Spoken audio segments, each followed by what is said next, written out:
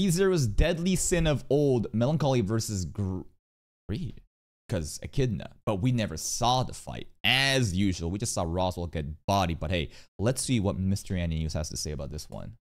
The Devil of Melancholy was a much more significant character than what the anime made him out to be. The Devil of Not Melancholy. only was his very existence the sole reason for Sanctuary's creation, but...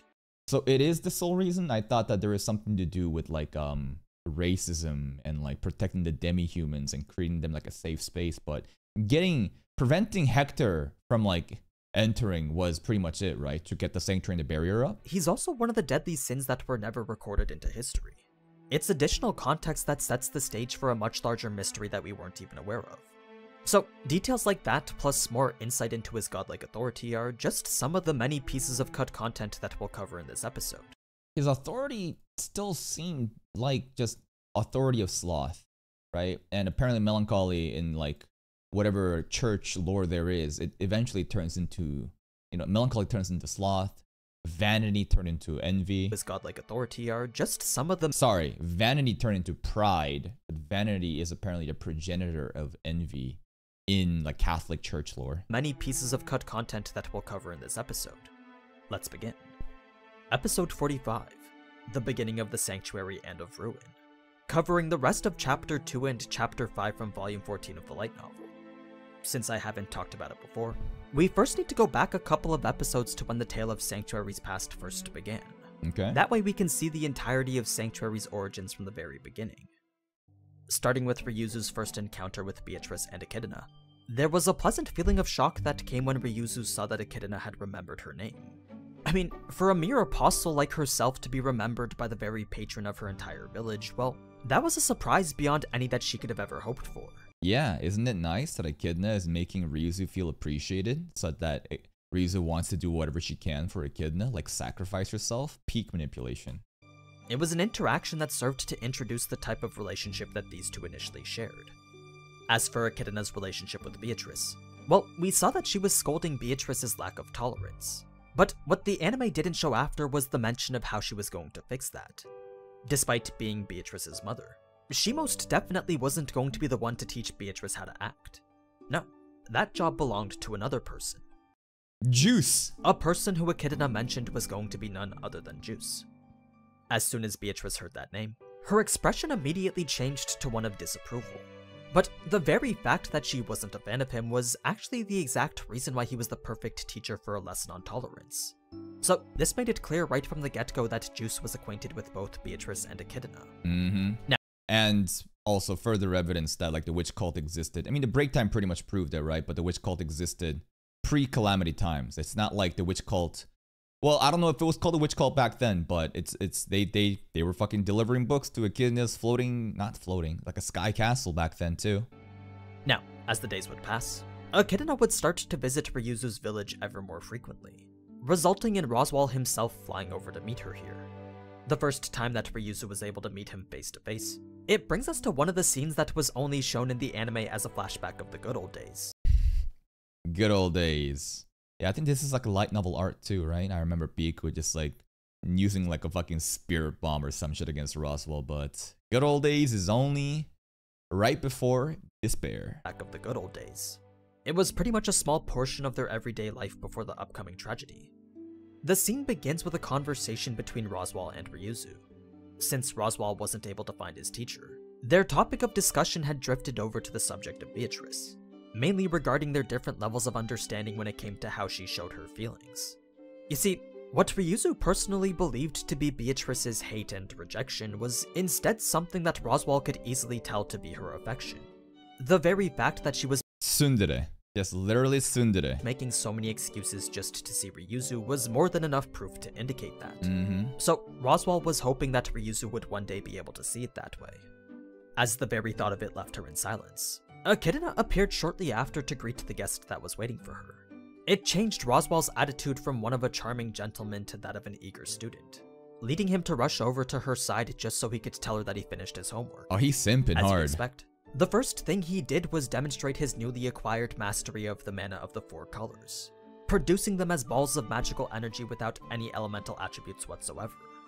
What? Mana of 4 colors? This sounds like a very interesting magic mechanic that I don't know about. Of the mana of the 4 colors, producing them as balls of magical energy without any elemental attributes whatsoever. 4 colors, but there's no attributes? When he did this shit, like there was an episode where it was the bad run. I think it was episode 7 where we ran off the cliff, but there was a scene where Byaku and Roswell were kind of flexing their powers against each other in that room where Rem was dead, right? And I saw those magical colored balls and I'm like, oh, it's looking like he's like using multi-elements at the same time, but there's no elemental affinity. It's just called magic of 4 colors. Producing them as balls of magical energy without any elemental attributes whatsoever. That was the main topic of the homework Echidna gave him. But even after demonstrating this new ability, Roswell wasn't yet done showing everything he'd learned. He then went on to display his affinity with the additional colors. Yin-yang. Colors that Echidna hadn't even taught him about yet. Light-dark. The end result was a rainbow-colored showcase of magical energy. Yeah, this is what I'm talking about. A feat of learning that went to surprise even Echidna. She was impressed to see Roswell pick up on such comprehensive magic in such a short period of time. Not only that, but she also couldn't help but commend his obsessive desire to learn. It was a compliment that left Roswell with an immense feeling of pride and accomplishment. Now, the next— The fuck is a random EA game is showing up? I don't know what's happening 3 years ago. Was there some funny drama with the EA games? An accomplishment. Now, the next cutscene gives us a bit more information about Ryuzu and the people of her village. Okay. We learn that many things, both good and bad, had happened to her before coming here. But out of all those things, not a single good one was related to her homeland. It was a feeling of disdain that many of the other villagers carried as well. Which is— Yeah, there's a lot of like shit that happened back in the day, right? With like racism between like the non-human species of people. So I thought that Echidna just like brought them all here to create like a sanctuary for them. But maybe there's like a reason beyond that, aside from Hector as well. Is why they were all so fond of the witch who saved them. Although Echidna didn't think much of it herself, many saw her as the one that brought them salvation. So it was for that reason that they couldn't thank her enough. But like, you know that she did this not because she wants to protect these species of people, but because they're useful to her research, right? And the barrier specifically had to deal with like, you know, a demi-human person, right? Their soul literally just like exits their body if you try to go through the barrier without having like passed the trials. And even when they did try to express their gratitude, only once did Echidna ever respond to it. The one time that she did, though, something very peculiar had happened. She had basically accepted all their thanks with what Ryuzu could tell was a very subtle smile on her face. A very faint expression of happiness that Ryuzu could barely notice. Happiness, or is this like a smirk? Pay it no mind as a kid that realizes that like, oh, all you test lab rats are thanking me. You have no clue what's going on. And a cold smirk, or am I reaching too much? But once she did, that was all she had to see in order to finally understand why Echidna was going to such great lengths for them. Okay. There was something about it that made her feel as if Echidna just wanted to keep smiling like how she was right there. That was the reason for which she believed Echidna was helping them. They're all just simping because she's hot. As the peaceful days continued, so too did Roswell's study of magic and Beatrice's assistance with the laundry. There were even times when Ryuzu would sit in on various interactions between Roswell and Beatrice. Most of the times they would just be some lighthearted arguments, but sometimes they would end up in all-out magical duels. Whatever it was though, Ryuzu would always end up smiling at the sight of it. There was something about the way they argued as if they were genuine siblings that just went to make her really happy. Family. Much to the point that she considered these to be some of the happiest moments of her life. And that's the most cruel thing, how it gets all taken away and she then gets sacrificed as a fucking core, bro. It's like, I knew it. Always have your guard up whenever you're having fucking slice of life moments, especially in flashbacks too. That said, it wasn't just her that was having a much better time though. For a lot of the other villagers as well, this was a brand new start in a place that they were happy to consider their new homeland. But as much as they hoped for these peaceful days to last forever, the approaching disaster was impossible to avoid. Hector. Bringing us now to the beginning of the new episode. What we saw in the first 2 minutes wasn't actually something from the main story. It was instead taken from a side story that focused on the early development of Roswell's affection. Okay. A time in the past when Roswell was unable to control his own magical power. Because this was an era before mages and magic were well understood, not a single person was able to recognize his true potential. Oh. The only thing they saw was a frail, unhealthy boy. Someone they could only consider to be a nuisance. Even his family didn't understand, even though the Mater's family was like supposed to be such a great family, but magic wasn't developed enough. And it's kind of funny how much teasing they're doing. Maybe it's my Coomer brain, but this whole scene made it look like Roswell's backed up because he hasn't nut, and Echidna helps him nut. A kid nut. During this time, though, there did exist a being who possessed enough knowledge and ability to sense Roswell's insane magical talent. So, when she inevitably crossed paths with this young, misguided Roswell... Does she have the Tomb of Wisdom? Did it tell her that, like, Roswell would show up here or some shit? And he's, like, super important to, I don't know. Echidna just wants more knowledge, right? You have, like, a really talented, strong mager. Of course you want to try to, like, manipulate him. She took it upon herself to save him from his excess mana and teach him how to use it. Sucking that excess fluids out. That's backed up. That was how the two ended up meeting. Sure. Now, after all the slice of life stuff had come to its end, we get to the part where Echidna and the others were preparing for Hector's arrival. When Echidna was talking about the theoretical structure of the barrier being complete, she was basically referring to the gathering of demi-human blood within the cathedral.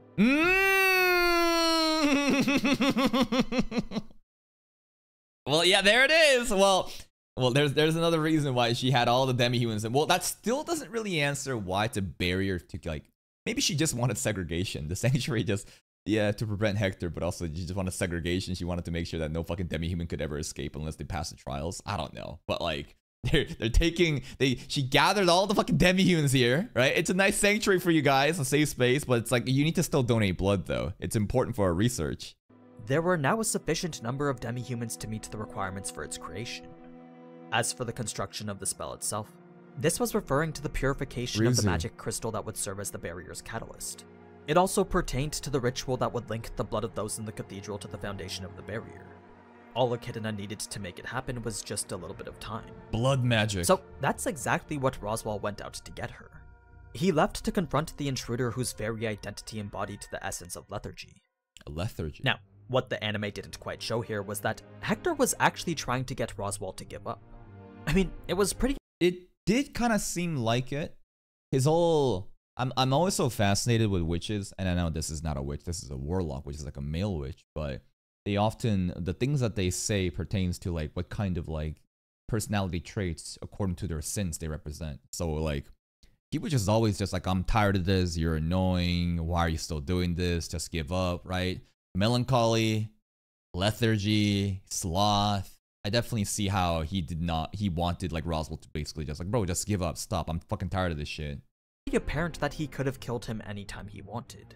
But instead he chose to try and come up with reasons for Roswell to stop. He wanted to make Roswell think there was no shame in giving up after putting so much effort in. What a nice guy? Or is this like a comfortable whisper that you hear in your ear to make them just give up? As we saw though, these words didn't do much to shake Roswell's resolve. So it left Hector with no choice but to incapacitate him for good. What he did was he opened his palm a minimal distance away from Roswell's chest, creating an invisible force so strong that it began to crush every bone and organ in his body. What? It was an action that went to show that Hector could apply his power at range. All he needed to do was simply open his palms in the direction he wanted to attack. Once that condition was met, whatever object was in its path would be met by some imperceivable force of sheer destruction. Yeah, I thought that was like similar to the invisible hands, but again, his powers are just fucking insane. Just palm, just boop boop boop. Now it's that domain. Now you're fucked. It's a literal fucking domain expansion, instant hit. So that's what Roswell was trying to save Ryuzu from. Although we saw his attack work to save her in the anime, the same couldn't be said for the Ryuzu in the novels. Oh. You see, Roswell's interference had only bought her an extra couple of seconds. The instant Hector had taken care of the target in front of him, he immediately turned back around and opened his palm in the direction of the cabin, toppling the entire structure with a pressure so immense that it was only a miracle that Ryuzu's bones and joints hadn't been snapped out of shape by it. Luckily for her, she just so happened to be in a position that allowed her body to collapse parallel to the floor, making it so that none of her bones immediately shattered from the weight of the impact. Lucky! While this did mean that she was still alive for now, it didn't change the fact that her body was about to get squished by the wreckage and ever-increasing pressure of it. She could feel No.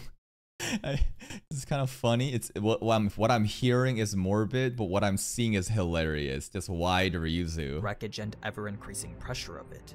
She could feel Hector applying more and more force atop the now completely destroyed cabin. Right as she was about to accept these as her final moments, the pressure that was squeezing the life out of her just suddenly vanished. She wasn't exactly sure how that was possible, but the instant she raised her head, she knew that it had to do with the appearance of Echidna. Echidna's mere presence had caused Hector to cease any hostilities towards the others. I mean, the only reason he had crushed the cabin in the first place was to check to see if Echidna was in there. But now that she was out in the open, there wasn't any need to focus on anyone else but her. And that brings us to a fight that I'm sure we all wished we could have seen. Classic Nagatsuki Teppei, bro. Anytime we want to actually see the truly important shit, he never fucking shows us. The reason we didn't get to see any of it, though, is because the fight itself was described to be one beyond the realm of human comprehension. Oh, what a convenient thing to fucking say to hide the fucking audience from what we could have been fucking an amazing battle. Just show us that, who cares? Only those on the same level as Hector or Echidna could even hope to understand what was happening during. I don't care! I'm not in that fucking show! I'm a fucking consumer of the anime! Show me the goddamn fight! All these other fights has been also inconceivable for me as a regular human! Only those on the same level as Hector or Echidna could even hope to understand what was happening during. Bullshit! So, while these two supernatural beings were fighting with indescribable amounts of mana, Ryuzu had been taken to the crystal just like how we saw in the anime. Oh, sorry. Technical difficulty. Second. And we're back. When she set her eyes on it for the first time ever, the sight was so intoxicating that Beatrice had to warn her not to touch it. You see, there was so much magical energy emanating from this physical concentration of mana that it wouldn't have been surprising if she did something rash like that. In the end, though, whether she did or not didn't really matter since she was going to make herself the core of the barrier anyway. For context on what exactly this did, well, Ryuzu becoming the core would instantly overwrite the mana of the soil. It would complete the process of making the forest a sanctuary right away, resulting in a much quicker turnaround than what Echidna had initially planned. Yes, and that dialogue was very interesting because like, oh no, there's not enough time. But wait, there's actually one solution. It'll expedite the barrier process. But oh no, you know, someone needs to be sacrificed and Ryuzu steps up. Again, at the end of the day, I think she planned all this shit to happen, bro. As Beatrice did all she could to oppose the idea of it, she actually went on to specify as to what the true purpose of Sanctuary really was. It was never intended to be this safe haven for the demi-humans living in it. It's against Hector. And it certainly wasn't a research facility intended to grant Echidna immortality. Hector. No, this was always meant to be a place that Echidna could use to deal with the man who was constantly pursuing her. Why is he always after? Why? I don't know. That's just gonna be more fucking stuff that happened. Maybe even like, again, we this is like pre-calamity shit, right? Yeah. Like I have no clue. What Hector wants Echidna's knowledge? What is even Hector up to? What is his goal? I don't know. The Witch of Vanity seems to be the true final boss, and then what the fuck is Hector in the greater context? That was the only reason for its He could just be simping and there's no plot reasons. Development. Even so, Ryuzu couldn't care less about that. All that mattered was that this was the place where she was truly able to live her life the way that she wanted. Rather than constantly be treated like a half-devil by the people of the outside world, Ryuzu was instead able to spend her days doing things that made her happy. So it was for that reason that she was willing to sacrifice herself in order to protect everyone else's happiness. Now, the rest of Sanctuary's origin is pretty much as we saw, but where the anime starts to take quite a bit of liberties is in the discussion that comes after it. There was some pretty important information excluded from the conversation revolving around Echidna's true objective, as well as Subaru's curiosity into the person known as the Devil of Melancholy. The first to comment on Shima's story was actually the Ryuzu who was hearing about Sanctuary's true objective for the first time. Remember, all the other Ryuzus and even Subaru believed Sanctuary to be a place intended to research immortality. But now that it was coming to light that her true goal was always to deal with this devil, it was only natural that both Subaru and Ryuzu were curious about it. Like, the Sanctuary was never a safe space for the demi-human people. It's a safe space, a sanctuary for Echidna to prevent these simps from fucking bothering her.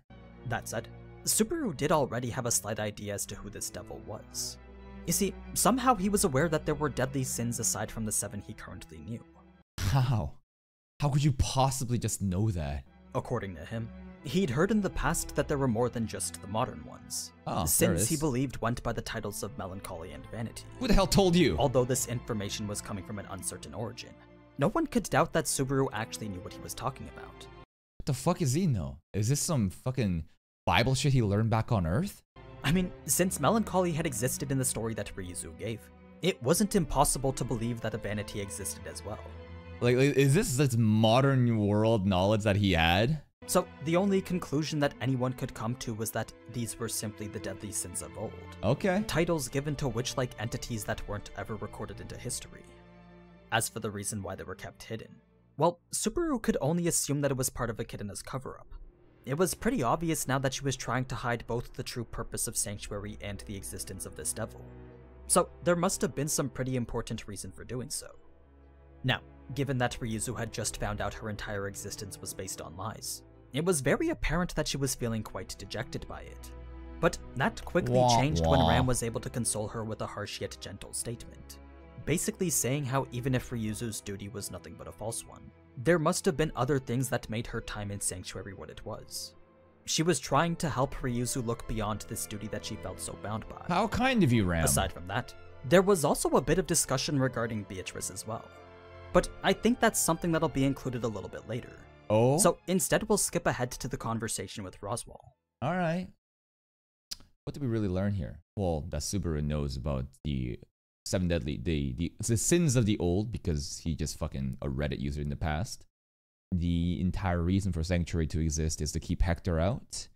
We learned a little bit more about the actual fight and a little bit more hints on, like, I guess Hector's battle against Roswaal, which only lasted like a couple seconds at most. And I thought that maybe Aninews would touch upon like why Roswaal and Hector are so similar. I don't really have an answer. I don't really have an answer for why Roswaal and Hector are so similar. Roswaal as of the modern time right now. I can only imagine that Roswaal saw how powerful Hector was and he wanted pursuit of such absolute power to the point he copied his drip and speech pattern. But it can't be that simple. There has to be some actual reasons as to why Roswaal and Hector, like their drip is the same and their speech pattern is the same. Do they somehow become one person? Who the fuck knows? Bit of discussion regarding Beatrice as well. But I think that's something that'll be included a little bit later. So instead we'll skip ahead to the conversation with Roswaal. One subtlety the anime didn't include was that Garfield was standing behind both Subaru and Otto. It was the perfect position to defend the two should Roswaal try anything funny. Really? You want to stand behind? Remember when he literally stabbed through Ram to kill Garfield? Well, then again, at that point, Ram was facing the other way, right? But okay, sure. Because this was so glaringly obvious, Roswaal couldn't help but show a bit of disdain towards the group's preparedness. It was part of the reason why he started to reprimand Garfield for his supposed lack of resolve. He was trying to instill doubt in order to regain the upper hand against them. Nah, again, at the end of the day, these fucking yapping sessions, it's like you can always figure out like two sides of the same coin, right? Roswaal says you lack resolve because you're gonna give up on this 10 years of fucking past, whatever. But then you could also say you lack the resolve to abandon your past failures and fucking move on, right? Like, why are you still holding on to your 10 years or 400 years of fucking excuses that you've made for yourself? Because you're a fucking pussy, because you don't have the resolve. See how you can just do mental gymnastics to just like justify why your opinion is correct? But once he saw that that plan wasn't going to work, Roswaal's expression slightly changed to one of anxiousness. It was very similar to the one he showed when Otto had been introduced. So it was becoming ever more apparent that the game board he'd so meticulously set up was crumbling to pieces. Now, the reason that Roswaal was getting so angry here was partly due to Subaru's reluctance to use his greatest asset. But what got to him the most was the fact that Subaru so firmly believed that feelings could change. To Roswaal, this was something he considered to be impossible. 400 years, man. You're set into thinking one single way, right? Imagine you've conditioned yourself to think that your way is the absolute way, and for 400 years he's abided by it. Hard to change a person in just one night. and he made sure to express it in a fit of rage unlike one that Subaru had ever seen before. It was as he did, though, that Subaru felt like he could finally understand what Roswaal was thinking. For the first time ever, Subaru felt like he knew exactly what Roswaal wanted. You see, the reason he had so harshly talked about Garfield's decade of guilt and Amelia's century worth of sins was because he himself wanted someone else to affirm his own feelings. He wanted to prove to himself that such deeply rooted feelings simply can't change. Again, you're just too deep in the sauce, right? He spent $4,000 into gacha games, and other people are saying, bro, just uninstall. No, I can't do that. No. I've put in too much. I've invested too much. Now you need to also prove that what I did was correct, because if someone don't tell me that I'm correct, I'm gonna have a fucking existential crisis. That's why he tried so hard to keep Garfield wallowing in his own weakness. He wouldn't accept any other worldview that didn't align with his own. So, for someone like Subaru to come around and start proving otherwise with the very same people he tried to manipulate, well, that just went to make him more and more angry. That means that we're doing a good job, right? He may be angry, but I think he's going through like the 7 stages of grief. Deep inside, I think he is aware, but obviously, you know, he's going to be mad in the beginning and try to deny everything. But later, I think that as long as we show him results, right? We've now cleared the sanctuary almost with Amelia, you know, getting through trial 1, and then the rest should be easy, right? All we got to do is save the mansion. We'll have proof to Roswaal that, hey, we made her cake and ate it too without having to resort to your fucking plan. So why don't you abandon that silly little book and let me show you how it's done? It was a clash of completely opposite ideals in which neither side would ever agree with each other. But if I had to say which was more dedicated to the stance they sided with, then I'd probably have to say Roswaal. Why? Because just more time? Because he just simply invested more time into it? I mean, his feelings are the sole reason behind why he's lived this long. Yeah. So that's a pretty impressive showcase of unwavering resolve. Unwavering resolve, or is it... See, and here's the part. Here's the part where you can do mental gymnastics to justify your own opinions. I'm going to approach this angle at a completely opposite from what Aninews is doing. And I'll say that he actually has no resolve. You know why? Because he has deluded himself into this comfortable lie that he's told himself for 400 years so that he doesn't have to face the fucking truth. If he truly had the resolve, then he would, right now, change himself and abandon that 400 years of whatever he was fucking clinging on to and move fucking forward and figure out a different answer. I think that shows more resolve than a person that is scared to move forward. See how you can always fucking manipulate and fucking gaslight and do mental gymnastics to justify 2 different ideologies? Don't get me wrong though, his body isn't what's immortal. The person that was Roswaal A. Mathers died over 400. Okay, so he was A. Mathers. Okay. I was wondering, like, which alphabet is he? So this was the beginning of Roswaal, right? I think in the episode 2, we were talking about, what's it called? About like, apparently there's other siblings in Mathers' family around, right? So I'm like, oh, I guess Roswaal hasn't really started his whole, like, fucking Orochimaru, like, tendencies yet. But this is A. Mathers, and at some point, he turns into a girl and takes back shots from Regulus, and then the new kid is born, who later on becomes Roswaal L. Mathers with the golden eye, right? The heterochromia, it's from Regulus, it has to be. Years ago. The part of him that remained, though, was a long-cherished desire lasting 4 centuries long.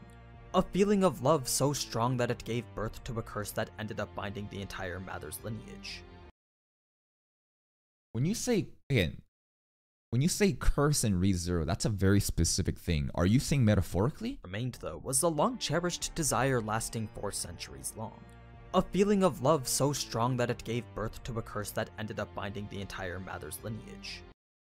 It binded the entire Mathers lineage, right? Because, you know, Roswaal is now in just this like whole iteration of making new Roswaals each generation.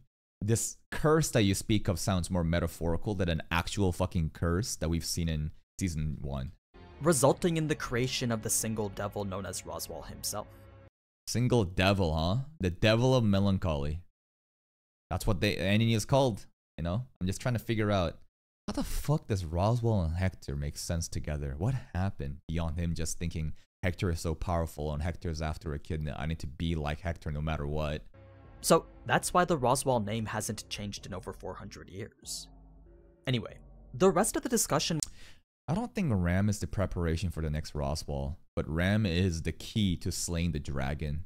I think that Subaru, like, Roswell has mentioned that there's two people that he holds very dearly to his heart, right? Subaru and Ram. Subaru because he can abuse his return by death and, you know, just abide by the book and everything will come true, according to him.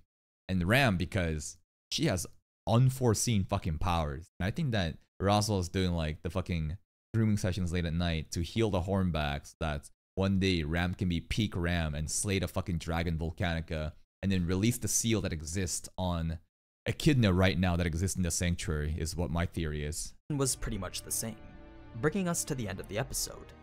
Since all the stuff about everyone's past has finally come to its end, we'll finally be able to get back to the main story and see exactly how Subaru is going to beat Roswell's plans. Let's go! It should make for quite the entertaining next few episodes. Until then though. Yeah, I expect just all-out fights. Again, now this is our counter-arc portion of Season 2, if you get the memes of the Season 3 announcements of the attack and counter-arc sections. But hey, please go give Mr. Aninews a like. Check out his channel if you haven't. Here's a link. And I will see y'all next time.